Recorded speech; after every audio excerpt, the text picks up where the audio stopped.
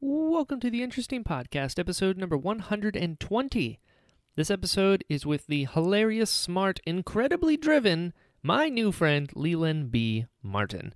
He was great. Super fun to talk to, really fun stories, great to get to know him. We talk about growing up loving basketball, how he basically got into acting kind of randomly. We talk about traveling to New York from South Jersey for auditions while working nights. We talk about dealing with anxiety before auditions, how he kind of goes into the room and is able to handle all of that. We talk about shooting his first movie in Alaska, a hilarious story about his first short film that he worked on. We talk about doing whatever it takes to achieve your dreams. We talk about how important it is for an actor to train, to know what you're doing, to kind of up your game and to be able to compete in such a competitive market. And you can't have Leland on and not talk about Ari. Leland plays Ari on Boomerang, which is on Wednesday nights at 10:30 on BET, and he is incredible. An amazing character, an amazing actor. We talk about what it is like to bring that character to life, the responsibility he feels that he has to represent a human being, and all the different layers that Ari has, and I highly recommend it if you aren't checking it out already. But before you do that, please check out this episode of the Interesting Podcast, episode number 120, with Leland B. Martin. Theme song time.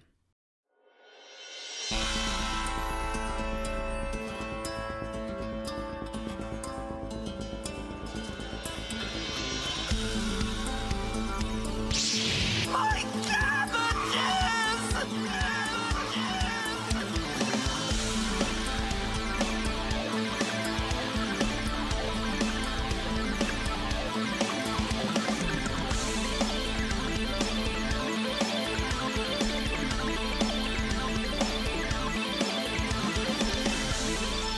If one thing Skype has taught me, it's that there's a lot of people named the same thing.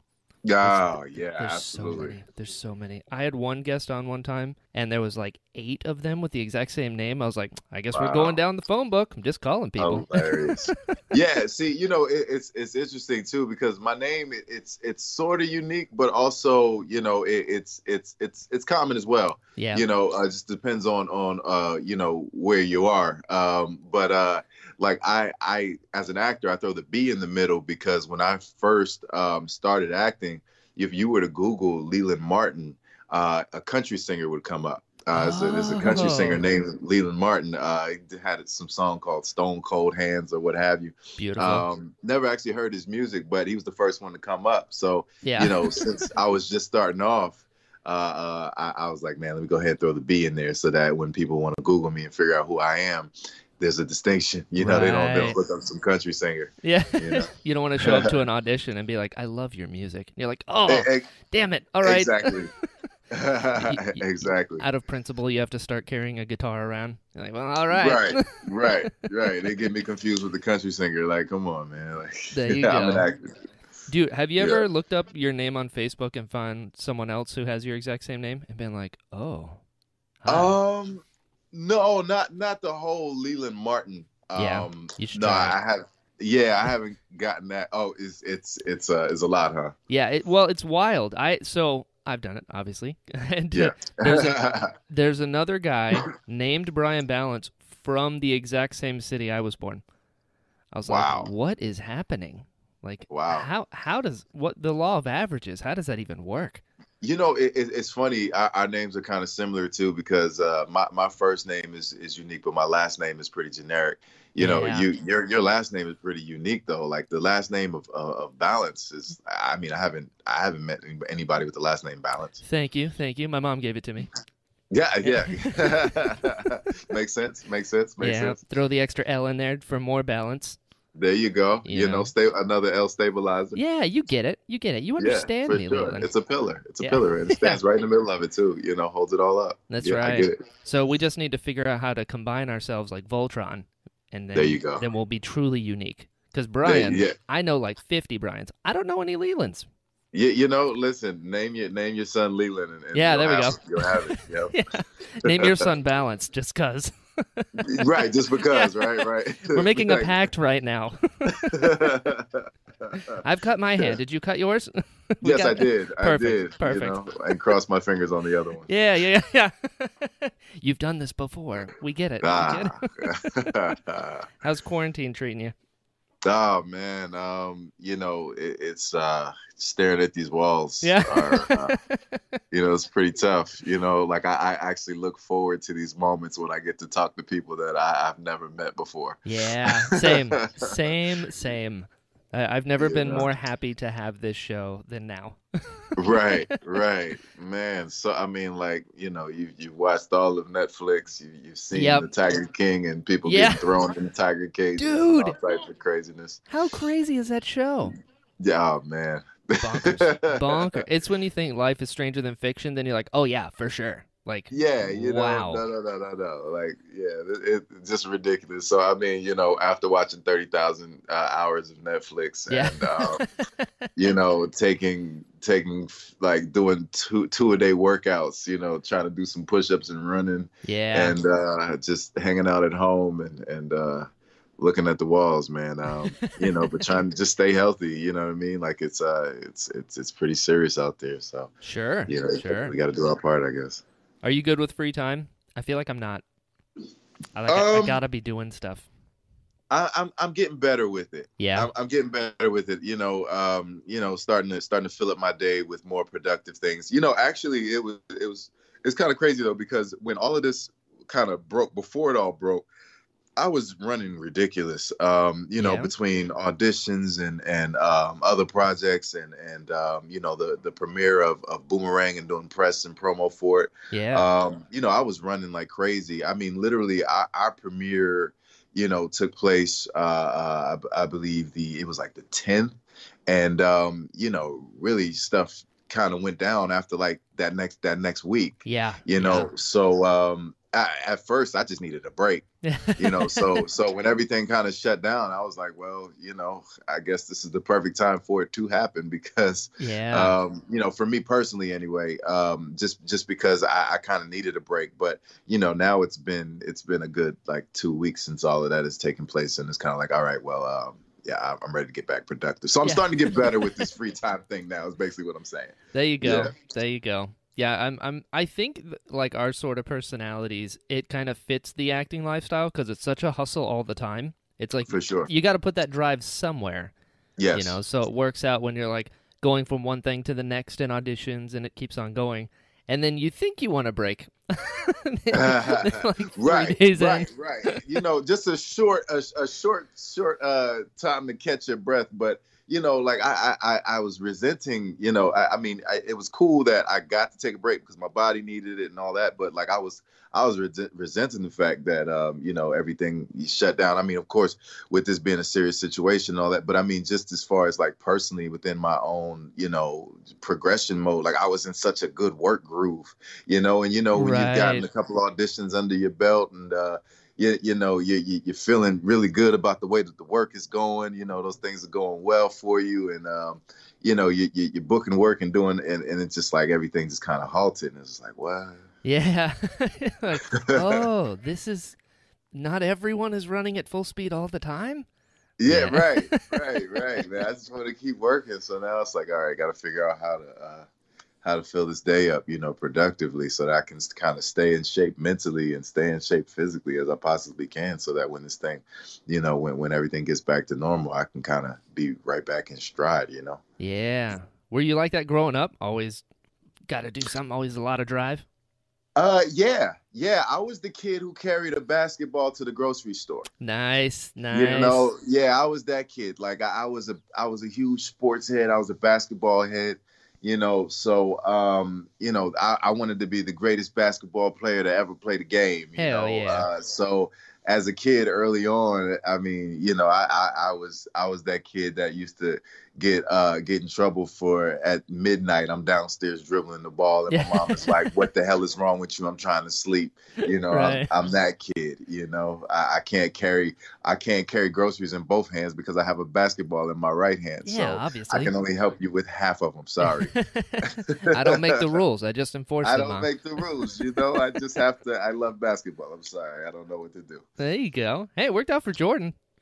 I mean, Yeah, he, yeah, exactly, you know, exactly. And it worked out for me in a different way. I didn't become Air Jordan, but it did develop a discipline inside of me, that I carried on with me to this day.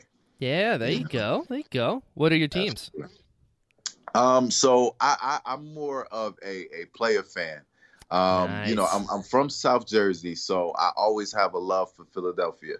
Yep. Got The to. Sixers are will always be in my heart, especially because I grew up in the Iverson era. So Iverson was in Philly as a Right. local team, and that was my guy. So always a Philly fan, but I'm a LeBron fan There you also. go. Like he's my guy. So wherever he is, and just luckily he's in LA. Yeah. I'm in LA, It worked out. so it all works out for us, Like I was really looking forward to catching up on some of the games, because the season when the season started, we were in Atlanta shooting.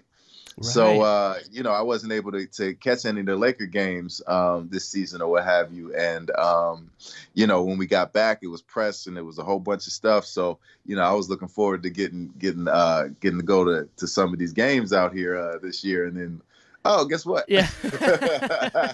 Shut it down, man. Shut it down. Yeah. So cool.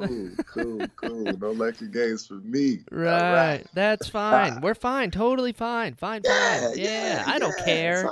No, Please. not at all. No, we're good No. Yeah. over here. Absolutely. Day 115.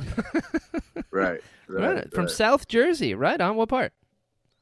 So I was raised in Willingboro, New Jersey, and I was born in Camden, New Jersey.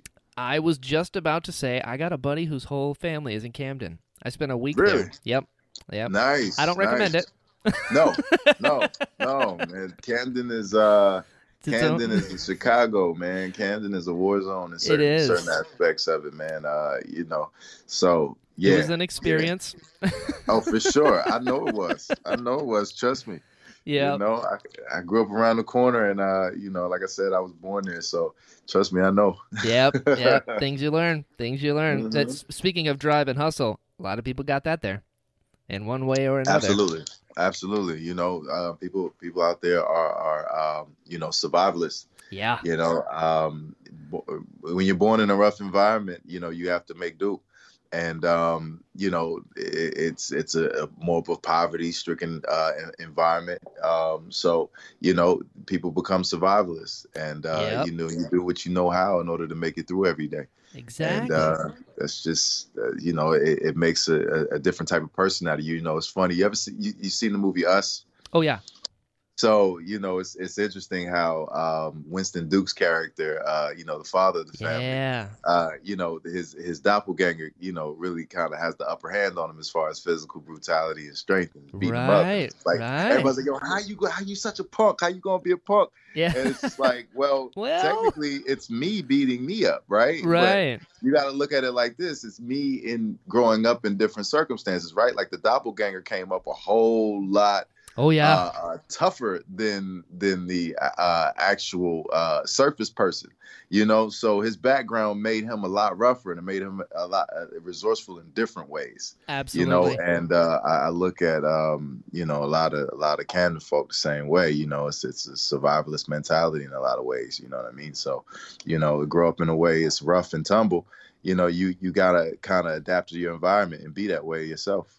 So I understand it. Absolutely. And I think it's like you have the option to either become a victim of your circumstance or use it as fuel to get yourself out of the circumstance. And I find that a lot of people who've had, like myself included, who's had like a rough childhood, you can turn that into something, and it's like rocket fuel. So when you get to the point where you're playing the same game as the other people who haven't been through it, you have this upper hand because you weren't defined by it. It's pretty amazing. Absolutely. Yeah. I was watching an interview, just actually a few minutes ago. Two basketball players were on there live, and one was like, "Yeah, it's so crazy because we both grew up in poverty-stricken environments to where we have a mentality if we want to get it, we have to earn it. And Yeah. our sons are different because, we're able to give them whatever. So, my son will be like, hey, I want those fruit roll-ups. And I'll be like, well, give me 15 push-ups. And people will see him in the aisle doing 15 push-ups and looking at me like, what? And I'm looking at them like, what? Like, yeah, he's got to earn it. Like, he's got to learn how to earn it. And it's just like, those are the mentalities when you come up from places of poverty and rough beginnings, it's that drive, and it's almost a fear a little bit because you don't want to go back. Oh yeah. You don't want, it's a motivator. I was talking with somebody recently, and they asked me about my relationship with fear, and I said, fear is something you want to keep in control, of course, and you don't want it to overwhelm you, but also it's something that causes a fire within you to keep you motivated as well. Like, there's a healthy fear as well, where you don't want to go back to that poverty-stricken environment. So it's that healthy fear that says, hey, I'm gonna get my butt up and be productive today. Yeah. You know what I mean? I can't allow my life to fall to the demon of laziness.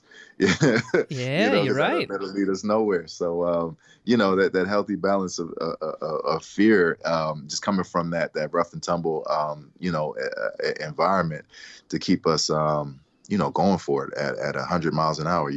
Totally. And there's also, I feel like, a camaraderie amongst people who've also overcome struggle. It's like, you get it. I've been hungry. You've been hungry. Like, it's like a rapport right off the bat, Absolutely. I real recognizes real. Yeah. As they say. So, you can tell somebody who's really, pulled themselves up by their own bootstraps. And, it's just interesting. I love even talking to people like that because, so many interesting stories out there of people who have, come from nothing and made it to the very top of their industries and are living successful lives, and they didn't start off that way. And, you see these people and, you just can kind of almost recognize it in their eyes. You can see the drive and it's like, okay, you didn't have anything handed to you. You had to earn it. And you can just see those people don't stop. Those people don't stop. It's not like a place of just rest and relaxation and we're just cooling. No, it's such a mentality. Like, it's interesting. I remember watching the barbershop one time and my guy, LeBron, he was talking about Bill Belichick. And he was saying how Bill Belichick is not even, it's not even about the success. He doesn't even necessarily relish in the Super Bowl. It's the process. Oh. He's got so acclimated and fallen in love so much with the process. And it's like people who come from, these environments where you had to pull yourself up. We get addicted to the process. Oh, yeah. To the point where, it's hard to stop. But, when he's talking about Bill Belichick, he was just saying how basically he fell in love with the process. So it's not even that he's celebrating the Super Bowl. They win the Super Bowl and cool. He's celebrating for like a day. Yeah. And then the next day he's thinking about training camp for the next year because he's just so locked into that particular process. And I find it interesting to see, people who, pull themselves up in that manner, just have a process that they're sort of addicted to. It's just like, we got to keep pushing. Yeah, and like as actors, you kind of have to have that mentality because the job of an actor really is auditioning, and then you're rewarded with the role. And they're like, "Oh, cool, I get to do this," but at the end of the shoot, you're fired, so you got to do it all over again. Yep. So you have to find some love. Like if auditioning is breaking you down, not the job for you. It just isn't. Woof. Man, I don't know. I don't know if I could agree with you on that one, man. Yeah. Because, listen, I am. It takes me a couple auditions to get warm, even at this point. Yeah. Yeah, man. I still deal with nerves, and it doesn't even make any sense to me. Because like it's so funny because I've grown so much over the years and throughout my journey as an actor. And, I was very, very intimidated when I first started getting into the bigger rooms and things of that nature. And, I bet. Was even intimidated by the material. But as I started to get better at it, the nerves still would be there, though. And it started not to make sense to me. And I was actually explaining this to a friend of mine the other day. I'm not sure if you're familiar with Pavlov and his experiment with the dogs and the salivation when it comes to the bell, but I'll briefly explain it.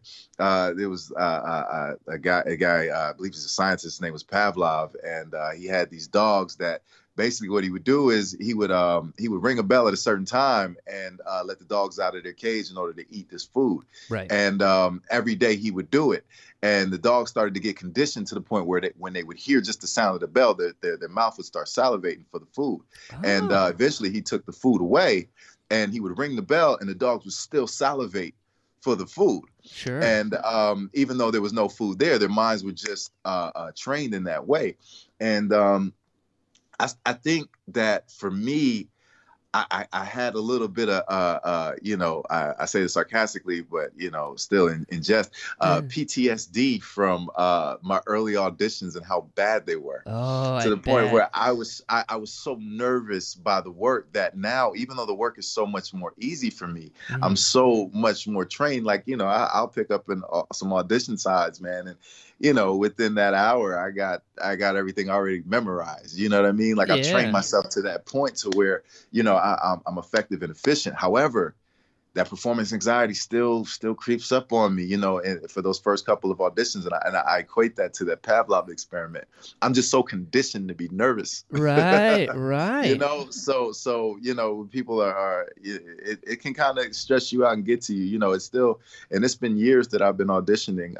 And it still takes me a couple to get warm. Now, once I've gotten warm, then it's like, all right, it's all good. And we're back to the process, and, sure. It's just the work again. But that took a lot for me to overcome, years and years for me to overcome that audition anxiety.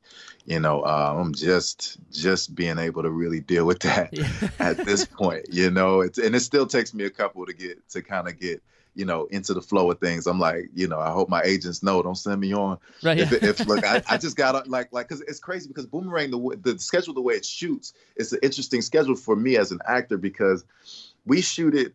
So it'll be like from October to December. Right. So, they're not going to allow me to audition for anything, when we're talking about August and September, really. Right. They kind of shut me down. Sure. Because, you can't have any conflicting obligations. You got to go shoot Boomerang. So it's like I kind of get shut down. So there's no auditions there. But that's cool, though, because I'm working. So, exactly. You're still in the flow of it. You're working. You're on a character, which is great. But, once that's done, let me see. We finished in, we finished in December. So we finished in December. There's nothing going on. Christmas is happening, So you're not working. You're not acting or anything like that. And then, the beginning of the year is kind of nothing. But then pilot season starts, toward the end of January. But then you have all these, as a series regular, all of these bands and different things that you can and can't do, so your auditions are a little limited. So you get a sprinkle here and there. But by that point, it's already been like 2-3 months you haven't acted, True. So now you're kind of cold, and so, that first one you're back is kind of like, oh man, I'm nervous, but then, after a couple, you kind of, for me anyway, I calm into it and it's all good. There you go. Do you find that you're able to, like, can you funnel it? Like, if you've got the nerves, can you, like, I have this theory that, like, there's a point of no return, right? For, like, everything. So, like, I talk about if you can just force yourself to get to the point of no return, you have to relinquish control because it's out of your control, right? It's getting to the point of no return that's the struggle. But then once you're there, you're like, I mean, I'm in the room now, so I got to do it. It's everything waiting for your name to be called and sitting in the room with 8 other guys that look like you, where you're like, oh man. That's where the anxiety is, man. That you're absolutely correct. You're absolutely right. I feel the same way. Yeah. Because even when I'm nervous, once I get in that room and once I've done that first take, I'm not nervous anymore. You know what I mean? Like you're now you're in your go mode. But it's like that anxiety all the way leading up, especially like, I'm like, look, give me a morning audition so that I don't have to deal with this anxiety until 3:00. There you go. I mean? Like 3:00 in the afternoon. So you mean I woke up at 7:30 in the morning and I had to be nervous all day till 3? That's torture. Don't do that to me. I tell my agents all the time, give me a morning audition, don't play with me, dog. Yeah, right. I want to be half asleep in that room. Right, shoot. But no, and also too, I mean, what helps me, to be honest with you, is CBD. Oh, give me some some CBD, because there's no no THC, so I'm still clear-minded when I go into the room. Right. And it's just one of those calming agents that kind of helps me to, focus without those nerves. Sure. Because sometimes the nerves are just, it's just a distraction. Oh yeah. And so that helps a bit. And yeah, like you said, once you get into it, you just got to know, like, these nerves are temporary, because once I get into it, I'm into it. And this fear right here is just an illusion. It's just me and the work right now. Sure. Are you good at letting it go when you walk out of the room? Absolutely. Yeah, same. Absolutely. Same. Yeah, I don't want to even think about it anymore, because it's interesting. When I first started off acting, the very, very beginning, I used to take auditions personally. Mm-hmm. Like if I'm checking back, like, oh yeah, who got it? Who got it? How come I didn't get it? What happened? Yep. And it's like, listen, I've been on thousands of auditions at this particular point. There's no way I'm checking in on every single audition that I've didn't get. Yep. You know what I mean? Like you can't. Who knows why you didn't get it? You know what I mean? So like once I leave it out there, I left it out there. I'm not thinking about it. I'm not thinking. And even like you'll go now if I think I made a terrible choice. Yeah, that might stick with me. Sure, that might be. I might be in the car like, bro. Yeah, really? You know what you did. Yeah, and then for maybe an hour or two, I'll be like thinking about that one, and I'll just kind of like, all right, well, cool. For next time, you know what to do or what not to do. But for the most part, man, you just gotta let that thing go. You do the work, you put it out there, and then there's nothing you can do about it, man. Just keep it moving. I agree. I find the key is you have to do your best, and that's the only way you can sleep. Because if you did your best, there's nothing more you could have done because you did your best. Right. It's Absolutely. like, well, I mean, you put it all out there. Is what it is. And it is what it is. You so spot on, man. Spot on. But and also like you cannot get the role for like anything. It's like, he's 2 inches too tall. Exactly. Exactly. It had nothing to do with anything that you could control. Yep. And a lot of times that's the case. You know what I mean? Like, it's because art is so subjective. I mean, listen, there's no right answer. True. There's no best actor. You know what I mean? Of course, you have these award shows. Sometimes you have this clear-cut person they're just a winner. Yeah. But for the most part, though, you can't tell me that this actor is a better actor than that person. Definitively, these are not facts. Right. So whatever reason that you didn't get chosen for, you can't really take it personally, because most of the time is out of your hands, especially if you're at the level to where you're doing your best, but you're also functioning at a high level. I mean, listen, if it's me versus the other actor and I'm just as talented and we're just as good, it's going to come down to who just fits the role better. And that has nothing to do with anything I can control. It's true. And then sometimes the casting directors don't even know what they want until it walks in the door. Yeah. Exactly. I love going into those any ethnicity calls, because it's like, oh, okay, cool. You guys have no idea what you want. So, allow me. I can go, I definitely can't take this one personally. Yeah. Then you look at it and see it on TV and see it was somebody completely opposite your type. And you're like, see? Yep. Right. Makes me feel better. Yeah, exactly. This is a mixed what bag. really sucks, though, is if you watch TV and this is a person that looks just like you. You're like, yeah. Okay. Yeah, that one's tough. Yeah, that one hurt. All right. Like, didn't expect that one. You're like pulling out measuring tape. Is he taller than me? Hold on. Right. That's what it was. Hold on. 6'5". Yeah. That's what. Yeah. You can't teach 6'5". That's right. It's like, I got boots. Right. Guy looks just like you. Yeah. I hear you, man. So, when did your interest in acting start then? It started while I was working at Merrill Lynch. That's on my not way even close to art. Not even close. Yep, on my way to financial advisorhood. What? So I got a business degree. Dude. Business management. I never thought about acting before in my life. I played sports all through high school. And yeah, I got a scholarship to school and academically, and Take that, I Mom. finished with it. Yeah, I know, right? Finished with a business degree, and went to work for Merrill Lynch. Started off with entry level position. And that was like what you were supposed to do. Right. You go through high school, you go to college, you get your degree, and what do? You get a job, and then the next thing you know, you're married, you got 2 kids, a picket fence, and you're 65 and retired. You know what I Yep. mean? That's the life. Ugh. And that was the life I was headed toward, and it depressed me. Yeah, It wasn't for me. I'm depressed just hearing about it.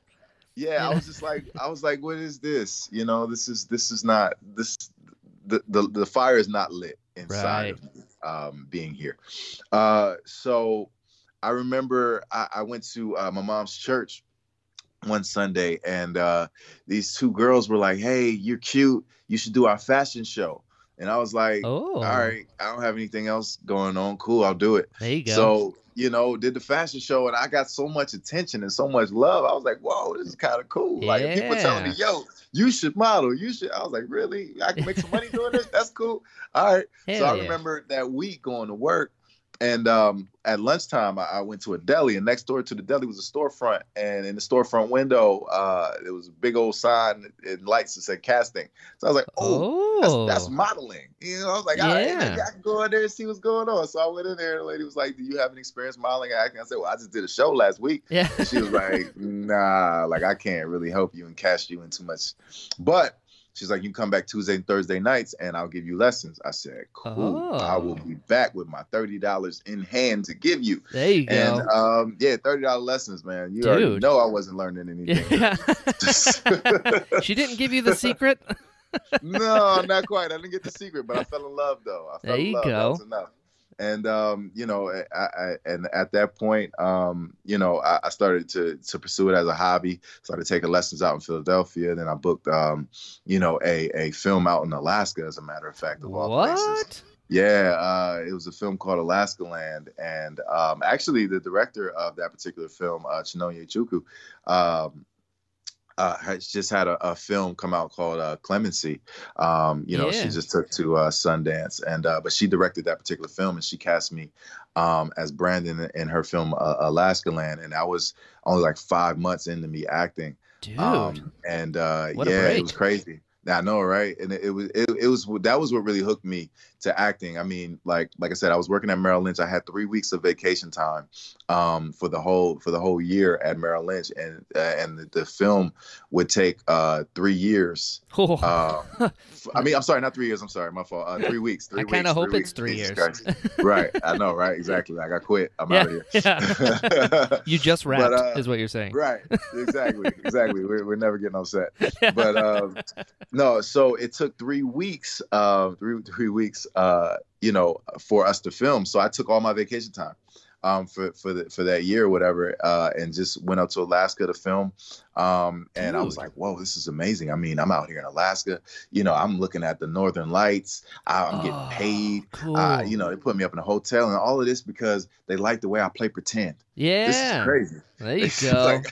I just get to play pretend for all of this. And then, I remember going back to my cubicle, just being ready to tip the stapler over and throw the paper clip you down. Can't go back. This sucks, So then Bank of America bought Merrill Lynch in a merger at that particular point. And I remember transferring over to Bank of America from there, because at that point I was hooked. I was an actor now. Right. I'm not a financial advisor. No, I don't want my Series 7 or Series 66. Right. I don't need any of that. I'm not dealing with anybody. You've seen the Northern Lights. Exactly. I've seen the Northern Lights. And I know all I had to do was play pretend. Yeah. So forget all this other stuff. Yeah. So who needs math?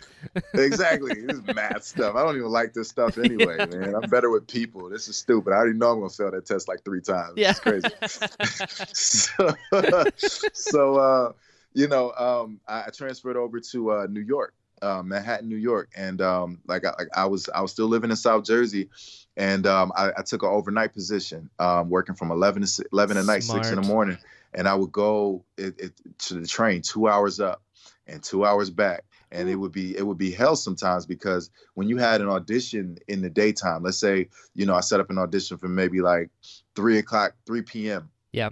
So I get off at 6, and it's a 2-hour trip back to South Jersey. So I might not want to go back to South Jersey. You know what I mean? If it's like a early afternoon audition type of thing. And then once you're finished with the audition, I mean, you got to be back to work. Do you hop back on the train and go back home 2 hours back and then 2 hours back up to work? So like sometimes I'd be up just stuck in New York for days. Oh, man. It was a crazy experience, studying for roles out there, not catching the train in time. So you got to try to catch some sleep in the train station like you were homeless, and then having people tap you on the shoulder like, hey, you can't sleep here. Oh, yeah. Oh, yeah. Off of this acting dream, Right. Are you homeless? No, I'm an actor. Yeah. Go, get. To me, it's the same thing. Same thing. There's no difference. Yeah, that's nuts. Your first movie on location, which is bonkers. Usually a lot of your first movies is like at a buddy's house that's like, down the street. Exactly. Like, okay, but Alaska. Was it cool? I've always wanted to go to Alaska.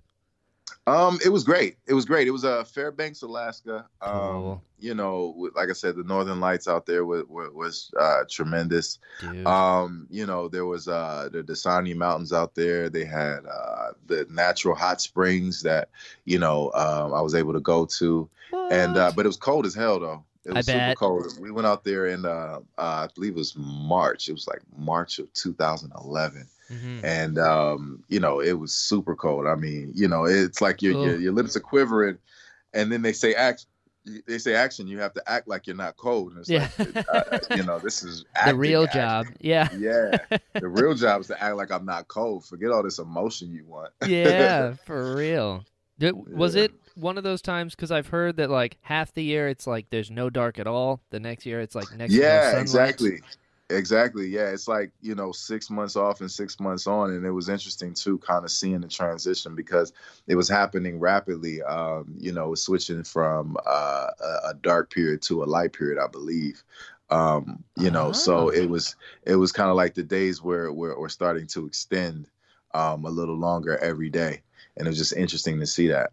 Sure. And I feel like seeing something like the Northern Lights, like how can you not be changed just experiencing something like that? Because, I don't know, I feel like our human brains are like, whoa. No, it was incredible. It was incredible, man. Seeing all of those colors in the sky, like I had never seen anything like that before in my life. And it was just a really, really cool experience. So, when you get to experience these types of things, and it's not a vacation that I paid for. Right. It was a paid vacation that I get to play pretend for. And I actually have a lot of fun playing pretend. So like all the way around, it was a whole win. It's just a win-win. It was a win-win, man. That was my first feature independent film production. But actually, I did a school production before that, which was like my first, very, very first thing ever. And that was so interesting, because it was just like kind of how you described. It was, we did, it was a short film for this director for Temple University out of Philadelphia. Mm-hmm. And, we were on the block in Philadelphia, and I was supposed to play this drug dealer named I was supposed to play this drug dealer, and what I didn't know was that he actually had me, the actor, playing with the extras who were actual drug dealers were selling actual drugs where we were acting. So it was quite interesting when actual drug transactions were happening while we were supposed to be filming. Like, I remember it was funny as ever, because we're doing the scene or what have you, and the guy comes up to get his drugs, and I'm being all tough and telling him, here, take this and get going. And then while we're in the middle of the scene, this other guy comes up who's not in the scene. It's business as usual. Yeah, right. And he walks up to the real drug dealer. He's like, yo, man, let me get an 8-ball. The drug dealer's like, yo, man, hey, you see all these cameras, man? You see all these cameras? You see I'm doing something right now? He said, yo, back up real quick. Let me finish this and I'll serve you. Be there in a minute. And then, then I'm sitting there looking at the director like, so is that cut? Yeah, like, exactly. Does that count? These are real drugs we're doing already. Like, should we just get them in? So then the director yelled cut, and he went over there and gave the fiend, they gave him some drugs, and they did their little transaction, right. And he got back to work. That's he got hilarious. Back to work, and I was like, see, all right, we can't be doing this for too much longer because I don't want to go to jail. Yeah. I came here to act, and I'm going to end up in the back of a cop car. This is not cool. That's right. You don't want to be filming when a real cop shows up. Right, exactly. He's not going to think, oh, he's the actor. No, right. I'm going to jail too. I'm not doing this anymore. That's I quit. Hilarious. You're in a lose-lose situation because you're acting so well that they're like, you're not get in here. Yes, exactly. You are. Exactly. And it's not like I have my certificate from Juilliard that I could show them. Yeah, exactly. Yeah. It's fake. Look, I go to work on Monday at Merrill Lynch, man. I'm telling you, I'm a good guy. That's right. They're like, even more criminal. Get your head. Exactly. Like, look, there's sugar in my bag. I don't know what's in his, but mine is sugar. That's right. Oh my God, that's hilarious. I love the guy's like his day job interfered with the shoot for a second. He's like, yeah, exactly. Me, I'm fake dealing right now. I'll real deal in a minute. All right. Man, for real. Like, no, it was like a real drug transaction, man, that was taking place. Like, they had the fake drugs and they had the real drugs. It was crazy. That's but so funny. So Alaska Land was definitely my first, like, that got me hooked. But before that, I did that one school thing, and it was kind of interesting. I don't know if that would have been my last experience. If Alaska Land didn't happen, that might have been my last experience because I was like, man, this stuff is kind of crazy. Right. Yeah. I didn't realize you guys were so method. I mean, wow. I know, right? Selling real drugs. Wow. Yeah. Sheesh. That's so funny. So if you're at Merrill Lynch, you're doing financial advisors. Are you good at math? I'm fairly decent at math. Okay. I'm fairly decent. I mean, I was joking when I said I probably failed a test a couple of times. I'm fairly decent at math. I've always been more of the language arts type of student though. Yeah, same. I'm very, very good at reading comprehension. I guess you could say like I've always been the type that formulated good opinions when I was in school after reading what the teacher wanted to give, and starting up dialogue, and just more of a. I like the words person. You're using, Leland. Yeah, exactly. Starting dialogue. There you go. I hear you. Exactly. I'm picking up what you're laying down. I'm sure you can relate. Yeah. I'm positive of it. Yeah. So. The Merrill Lynch thing for me was more like I knew once I passed the math that I would be great when it came to the people. Right. And that's where I would make my money, because ultimately, when you're talking about stocks and things of that nature and licenses, ultimately, you can do all the math you want, but if you're not good with people, it's gonna be tough to get the business. That's true. I love that there's like this underlying thing that you had in you all along that kind of fueled. It's like you were always meant to be an actor, so much so that like you're sitting and having lunch after a random fashion show and the lights are blinking like in a movie. Right. Right. Exactly. It was like God was just opening up heaven. It was like, oh. Yeah, exactly. Leland, get out of the banking industry. Yes, come act. Yeah, exactly. You're like, okay. Exactly. And then you do your first job. You're like, drugs? Is this? And don't worry about it. Right. I have just other plans. Yeah. This is the molding part. This is the iron sharpens iron. Don't worry. Exactly. Yeah, it's been a tremendous journey though. I mean, from starting off at Merrill Lynch and not ever even thinking about acting before to just suddenly developing this passion that caused me to, travel 4 hours a day, just to begin my career and then ultimately I did. I mean, shoot, it's funny. I used to be embarrassed about this, but not anymore. I did you know how the FDA has to do human testing on different drugs before they can actually put it out there on the market for the regular, consumer, Oh, or what yes. have you. And look, in order to get my money up in Los Angeles and be able to, have a sufficient stack to move out here. Yeah. I mean, I did some of those human testing. Yeah? You know what I Do you have mean? any Yeah, bad yeah. tests?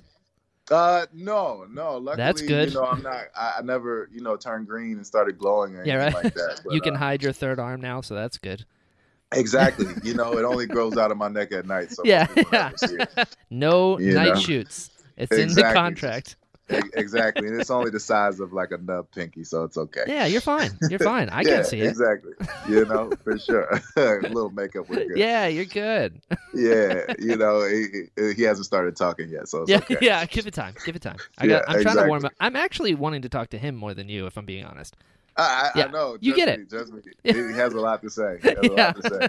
He's seen drug deals. He's seen all kinds of stuff. It's been Oh crazy. man, I'm telling you, he knows where all the bodies are Yeah. buried. It's crazy.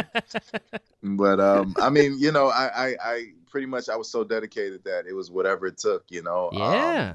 I packed up all my stuff from Jersey, threw it in the car, drove on out here to Los Angeles, man, and just started from scratch. I had no particular conservatory training or anything like that. I had to I pretty much learned how to act when I moved out here to Los Angeles, because when I was in New York, I was, and it's just interesting too, because if I could give myself any advice to start, it would be to be more patient and to train right away. But for me, it was just like, I want to go, go, go, go, go. And I just have all this ambition. And I thought I was a whole lot better than I was, Yeah. When I first started off, Sounds So, about right. I didn't necessarily go straight for the training.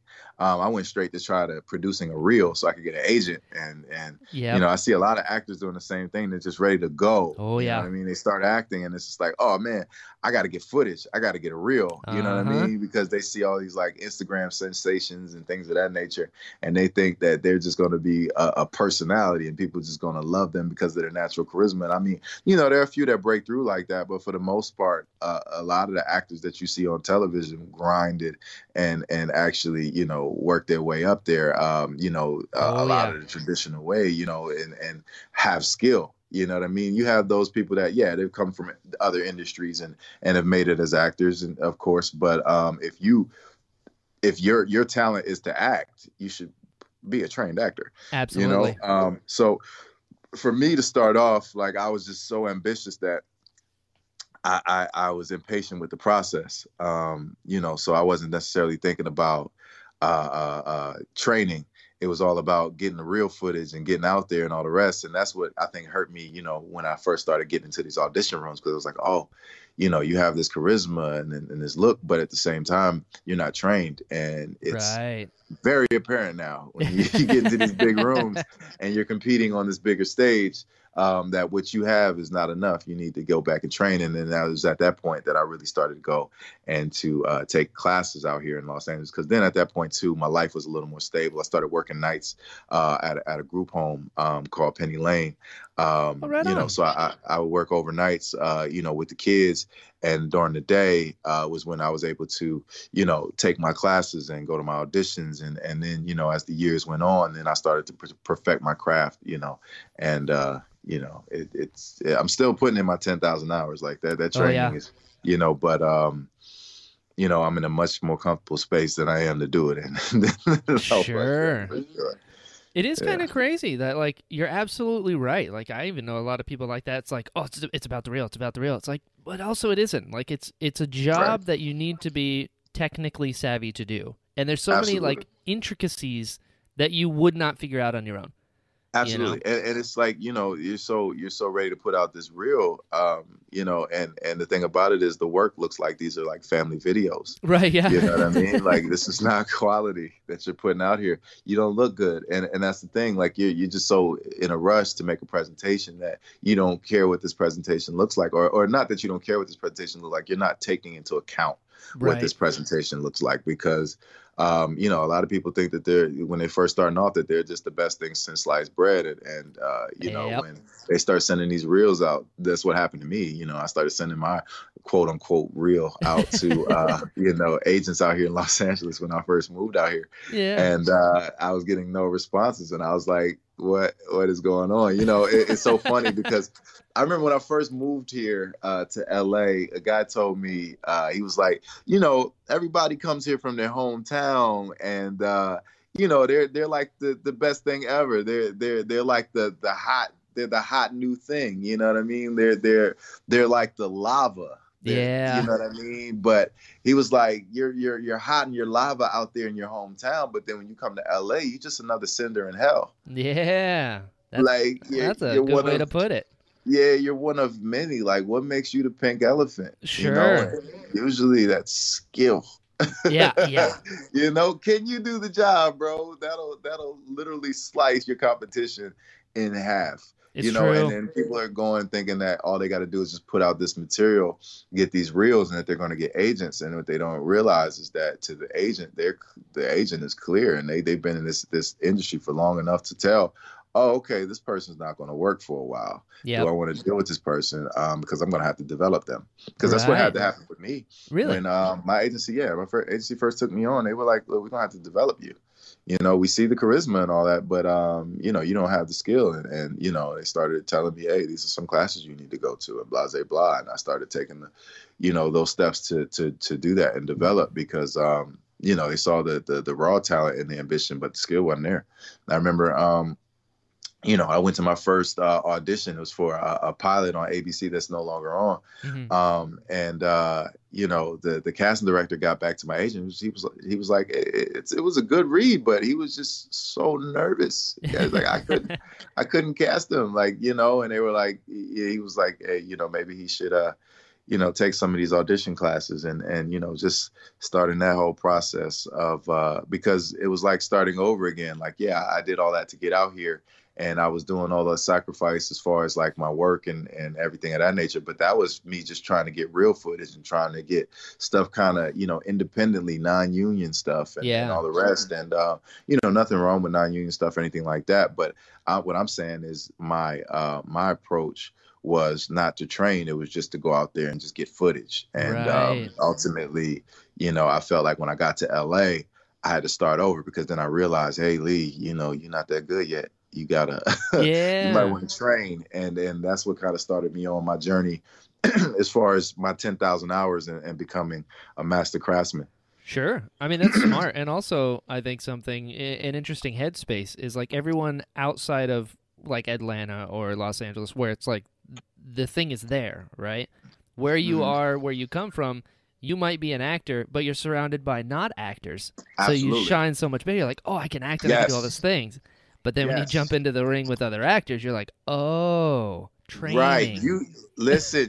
I thought I was amazing because when I went to acting class, listen, Betty the soccer mom was not on my level, bro. Yeah.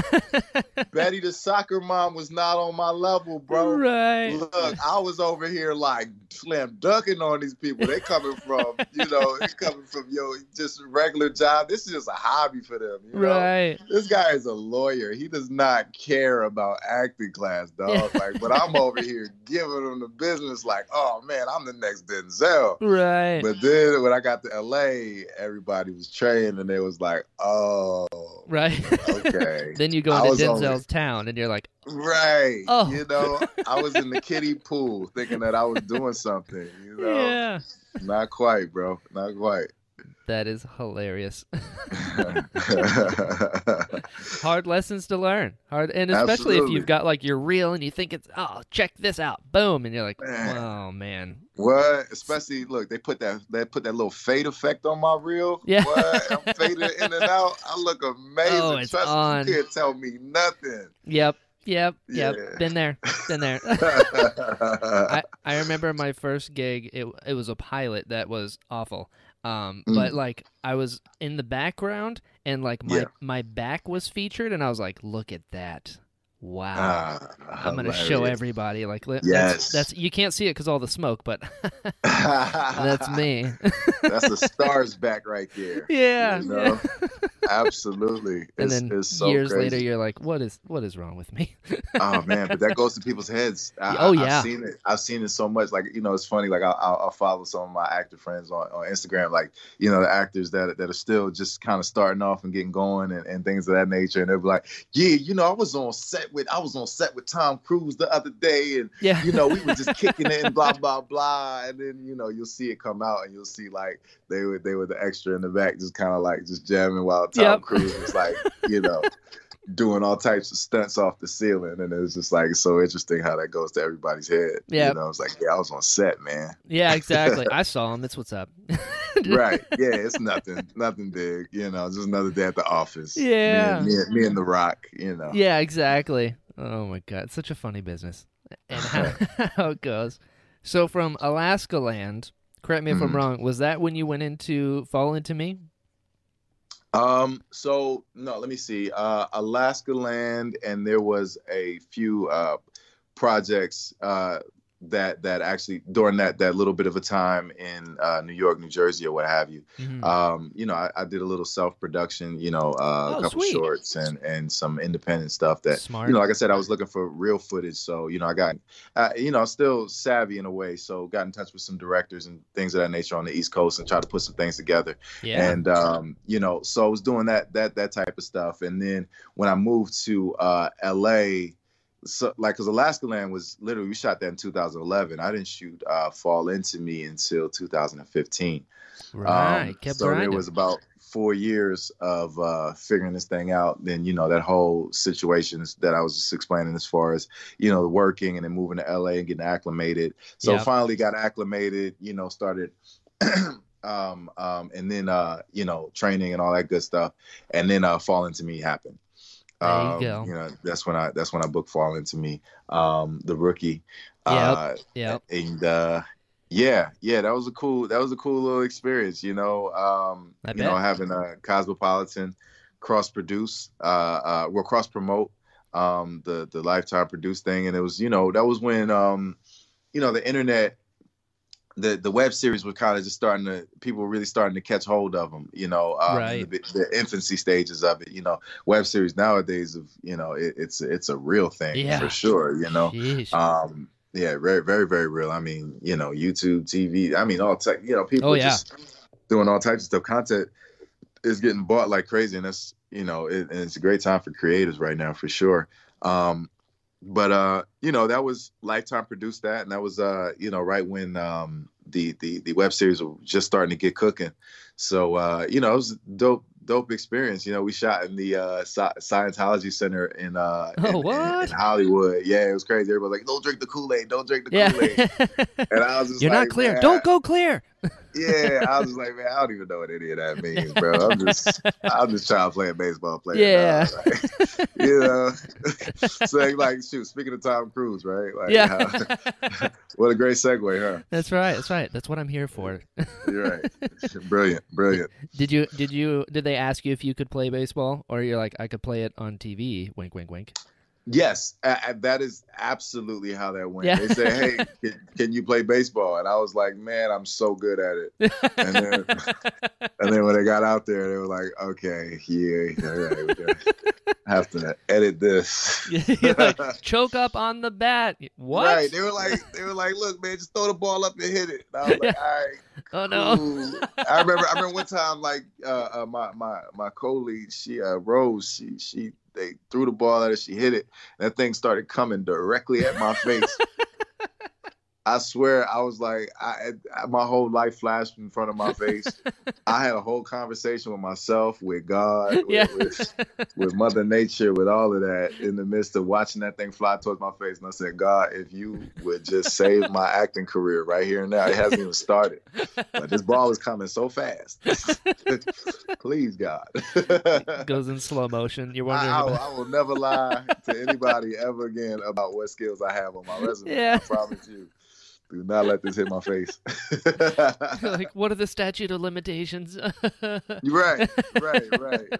You know, I was just trying to act, man. Right.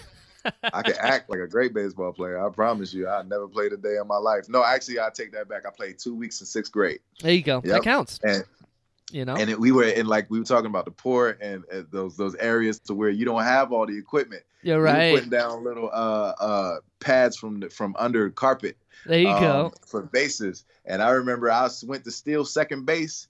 And I didn't know how to slide yet, so I put my right foot out there. My left foot didn't follow all the way, and my right foot hit the base, and I did a full complete split. Oh no! And the coach was like, "Hey man, you're gonna have to get used to that." I said, "No, you're gonna have to get used to this." And I just walked my ass home, and I never came back. I did that. Yep, that was it. You said I had to get used to what? No, I'm playing basketball. Forget you. That is hilarious. You're like, yeah. I don't see many splits in basketball. And that was it. no, man. You know, shoes and hardwood, dude. I'm good with that. There you go. Yep. I dig it. I mean, it came in handy. You played a baseball player, so I did play a baseball player. Came full circle. It came in handy for the role. Absolutely. You know, so I told them of how great of a baseball player I was, and somehow it worked, and I got the role, and you know, it was cool. I liked the experience on that set. I got to work with some really good people. Yeah, it's a great role too. I mean, it's a leading role, so well done. Yeah, absolutely. That was my first leading role, and that was very, very early on in my journey. Yeah, hell yeah, and in L.A. So, dude, killing it right out the gate. And then I know you worked on Cinderella Christmas. Yes, another great role where you killed it. Tosca Musk, is the sister of Elon Musk. So cool. Who, so we had Teslas on set, which was kind of cool. Oh, sweet. But she's doing her thing with all those passion flicks and got her own line of movies. I mean, she's an incredible hustler. Running. Yeah. Oh yeah, for sure. She's hustling for sure. And that was a cool experience too. That movie actually plays still to this day every year around Christmas time on Ion TV. Yeah, and it's cool too because around that time it plays all over the world. So people will send me DMs and Instagram for when they'll see it in France, and it'll be so funny because I'll see my face and I'm talking and somebody speaking French while I guess I'm lip syncing and whatever. It's clearly not my voice. Yeah, definitely dubbed, and it's just kind of cool seeing that, and I get my little my little residual check every now and again from it, so I'm not mad at it. Yeah, there you go. And those are really fun roles. I find is when you get to play the best friend. That's kind of the conscience of the thing, It's I was Jiminy Cricket. Yeah, you were. I was on his shoulder. You know what I mean? Hey, I'm the wise black guy. There you go. Just hey, don't do that. Yeah. Do that. There you go. Listen, I know what's in your heart. All right, just go for it. Actually, don't go for it. Yeah. Right. Yeah, it's got to be so fun. And then, you're on Boomerang again. Yes. Huge. Yeah. Because based on an Eddie Murphy movie, which is hilarious. Man, when I heard they're making a Boomerang series, I immediately think of that clip with John Witherspoon when he's like, "You got to coordinate." You got to coordinate. You got to coordinate. You know? He's like, I know you see the mushroom belt. Now check this out. You got the. Do you see he's got the mushroom thing? Yes! Coordinate, that's what I'm saying. Yeah, you got to coordinate. You get it. Now, Marcus, I heard a woman had you pussy whipped. Yeah. You got to reverse it. Whip that pussy. Oh, it's so good. So when you're coming on to something like that, speaking of nerves for auditions, there's no way you didn't have a ton of them for this. Oh, my God, I did. Yeah. Oh my goodness, it was ridiculous how the nerves were crazy. It's funny because I'm just this was divine appointment. I feel to be honest with you, because when I went in initially for the audition at Lauren Gray Casting, my resume wasn't too extensive before this. I've done a few things or what have you, but it wasn't super extensive, compared to a lot of the people who have been working for years and years in Hollywood. Right. So a lot of times I would feel when I would go into the rooms, part of the little bit of PTSD, and I say that facetiously, of course. Yeah, of course. That I had when I would go into the rooms was because, you just didn't get the time Right. They don't give you the time of day when you don't have that type of resume. Yep. You know, you'll go into the room and they're not even halfway paying attention, man. They're like, Yeah, all right, I know. well, you know, I'm waiting for the 2 o'clock off. You know, I'm waiting for the 2 o'clock to come through. Yep. You know, who the name. You know, when the names come through, they're not spending time on you thinking about you. So you got really like. It's like a balance beam effect because, you know, with no safety net at the bottom, because if you mess up on your first take, you know, you don't get it all the way. And then they, you know, like, hey, can I do that again? Yeah. No, Nope. thank you. You know, but it was good. Thank you. Bye. You know what I mean? You know, you're not going to hear from nobody. And you do that over a bunch of times. You like, man, Yeah. you get a little discouraged, you know, but Lauren Gray, man, they were so cool because they took their time with me. Oh, that's cool. You know what I mean? They really took their time with me. They allowed me, you know, takes and, you know, even time to just warm up into it. So, you know, that first take, of course, I was nervous, but like, you know, like we talked about a little earlier, you know, once you're in it, you're in it. So by that second take, and once I saw that we were working together, yeah, in the audition room, I wasn't nervous anymore. Right. I was like, oh, okay, cool. She actually wants me to win. Right. Okay. Like, it's okay. Right. Yeah. Yeah. Let me go ahead and really, you know, impress her.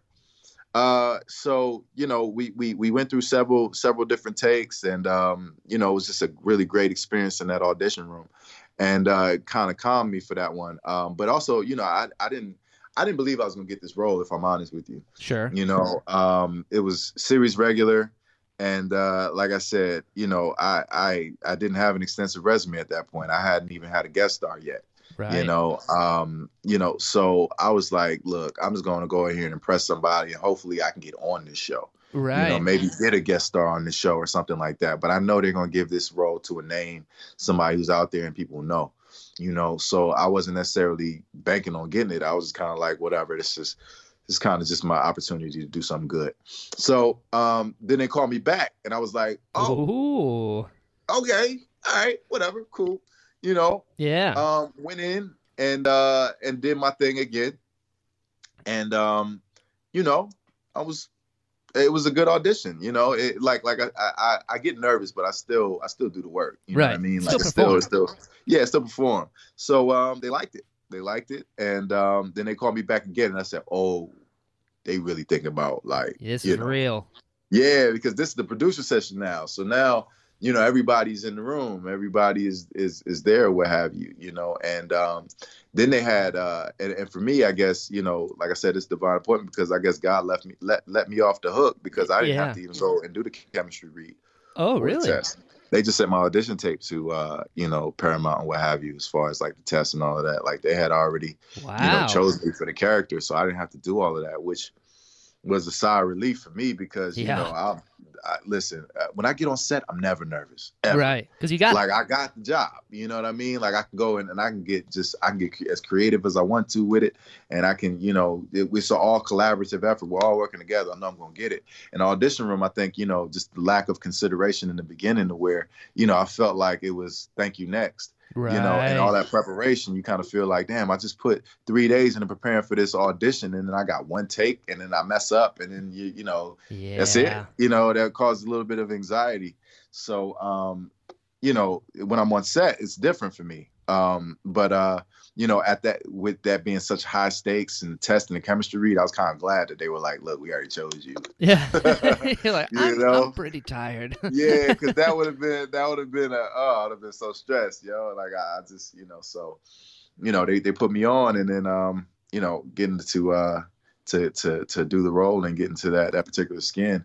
Man, it's been a blessing just the journey itself, being able to play this role. I bet. It's a great role.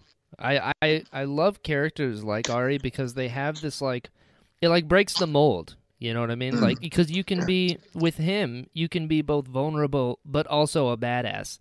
And right. I love those kind of characters that have that sort of dynamic because a lot of them can be, especially when tackling like sexuality, it can very quickly become a caricature. Then you're like one of my all-time favorite TV characters is Lafayette from True Blood. Nelson Ellis, dude. Yeah. Oh, he's incredible. And like, he's great. I feel like Ari has those kind of sensibilities as well, where you're like, there's so many layers to him that make him a real person. Right. And I mean, you kill it. Thank you. You do. Thank you. It's incredible works. Like you also, I find you can do comedy and drama very well. Where I feel like a I lot of appreciate people they have one that they like slightly are better than the other. You know, because you kind of Right. workshop. But you Mhm. you kill it consistently. So well done on that. Thank you. Thank you. I really appreciate that. I mean, yeah, it's been a just a blessing to be able to delve into this particular character. I mean, it's surely a challenge. I mean, me personally, I'm a heterosexual male, Right. so playing kind of against my own natural sexuality is a bit of a challenge in a way, I bet. But at the same time, it's like Ari is such an interesting dynamic of a character because, while there's a lot of, comic relief and things of that nature, there's still that serious side of it. And, given the climate of our society and just within our society, what the traditional norms are of, what sexuality is and what people are consistently seeing, I feel it, kind of a little bit of a responsibility of mine to, present Ari as an authentic person. Yeah. To show the life of a bisexual man, in a very authentic way to where people can, relate and fall in love with them. Yeah. And I feel like, just that's my, I guess, duty, within this role, as, being chosen for it. I just want to represent with as much authenticity as possible, and show all the sides of a person because, we're not just linear, we don't just cry all the time. We laugh and we joke and we're serious and then we're angry and it's just, it's so funny because to one person, you could be a scoundrel. To another person, you could be a saint. Yeah. And it just depends on who that person is to you and how that person, what situation they caught you in or what have you, you know what I mean? And, so many different sides to a personality. And I love as an actor that through Ari, I get to express that. I mean, the writers give me alley-oops, as far as the jokes and the serious nature. And, of course, I add my spark to it and they allow improv and all that good stuff. But just collaboratively, the way that Ari comes out, I mean, I love being able to play him in all the sides that they give me to play him, Yeah, for sure. And working with Lena, I mean, come on. Oh man, come on, she's incredible. She's incredible. Like we went on Instagram. I went on Instagram Live yesterday with Lena, and then Snoop Dogg came and was talking in the conversation. I was like, "Is this life? Yeah, it's real life right now." Like big I'm deal. literally having a conversation with Lena Waithe, and then she's like, "Oh, Snoop Dogg was to chime in on what we talking about." And I'm like, what? This Snoop comes and talks. And I'm like, this is crazy. Yeah. I'm sorry, what? Right. Snoop. Yeah. Snoop. Right. So, like, I mean, dude, incredible. Lena Waithe is incredible. I mean, the best boss you could ever ask for, just as far as support. I bet. As far as, I mean, she's cool. She's understanding. I mean, you know what I mean? Like, she's just a really, really dope individual, even outside of the art itself. You know what I mean? So, yeah, it's a blessing to be able to have someone that, I feel like will hear me out if I ever had an issue. Sure. You know what I mean? And, it's just been a great collaborative effort. Everything has just been really, really smooth. They understand the actor. We all, play our positions and, right now it's all coming to life in a great way. That's so cool. She made The Chi, which is one of my all-time favorite shows ever. It's so good. It's so good. Yeah. She can do no wrong. She needs to, she needs to tone it down, because man, too talented. Yeah, she's kicking ass right now, man. I mean, like, you think about the life of Lena Waithe as it is right now. She has let's see, The Chi is about to go into about to show season 3. They already shot season 3. Mm-hmm. And then Boomerang is in season 2 right now up on television. Yep. You got 20s that's in season 1. So that's 3 television shows right there that you got. And then you're on Westworld. And then you have AT&T campaign that's going on, where your voice is everywhere. And Queen and Slim just came out. I mean, come on. She's dynamic. She's taking over the world, man. It's ridiculous how great she is. Bonkers. Bonkers. So is there something that, like, having been running the race for so long now, that you've learned along the way that, like, you weren't expecting?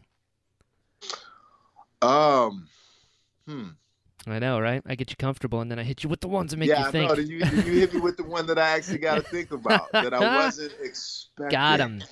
Yeah, you definitely got me on that one, man. You know what I wasn't expecting, because I didn't know to expect it, was how regular everybody is. You know, when you get to the level of seeing celebrity, right? You think you'd be like, oh my gosh, that's such and such. Right. But then when you look at such and such, you say, oh, okay, well, he's actually small. Yeah.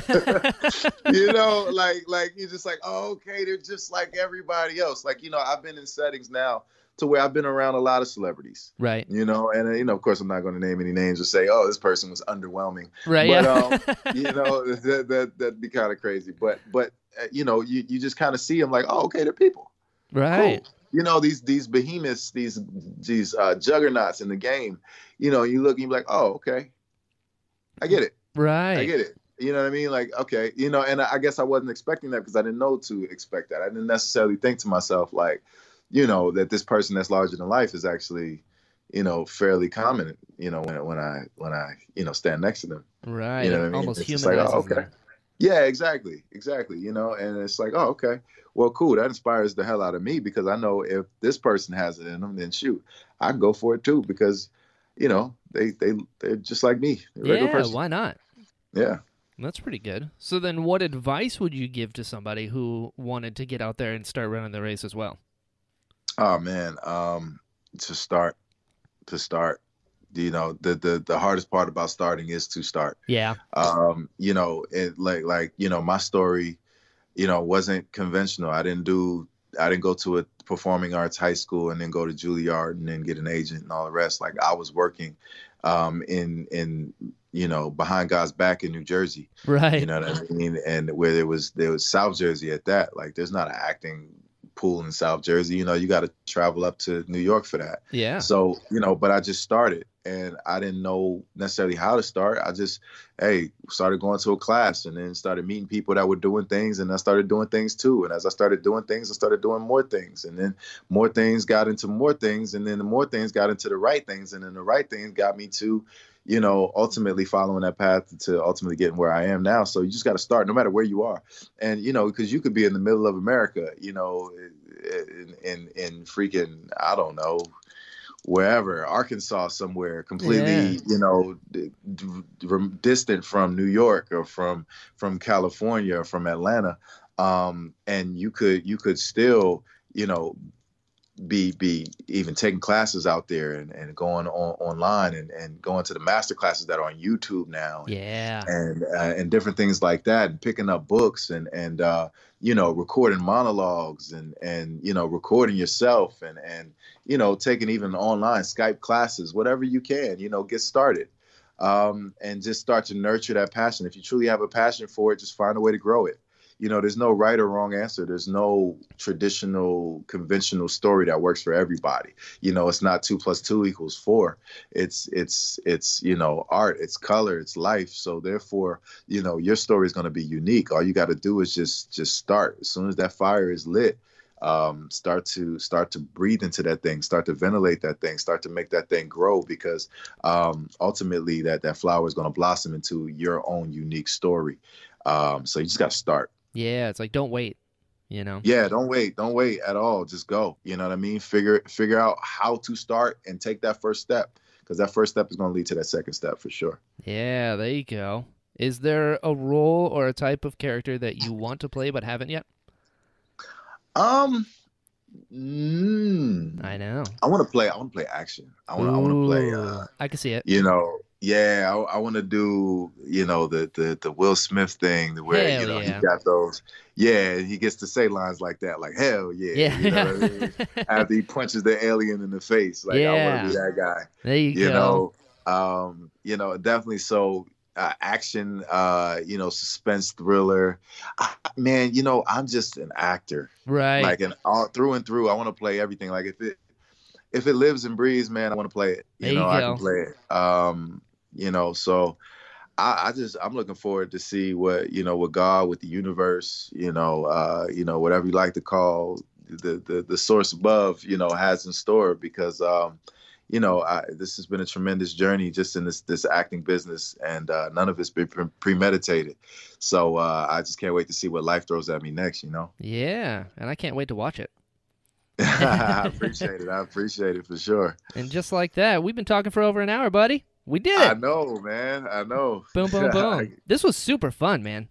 Man, same here. Same here, man. It's been great. Just talking to you, being on your show, man. And man, definitely been a pleasure. Yeah, right on. So before I let you go, where can people find you online? So you can find me. All my handles are Leland B Martin. There you go. That's Twitter and Instagram. Leland B Martin. Boom. And you can catch me on Boomerang Wednesday nights at 10:30. We're 4 episodes in, so you can catch that back up on your BET app, or on demand, or Philo, or wherever you watch it. For sure, second season, and we halfway through. Yeah. Join the journey. Get it. For sure. You got options. Absolutely. And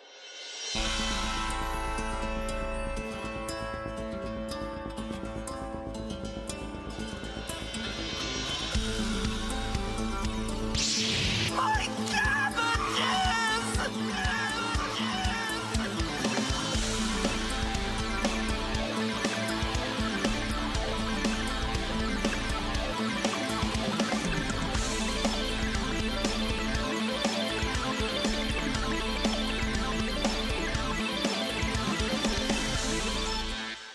hello, friends. Thank you so much for listening to this episode of The Interesting Podcast.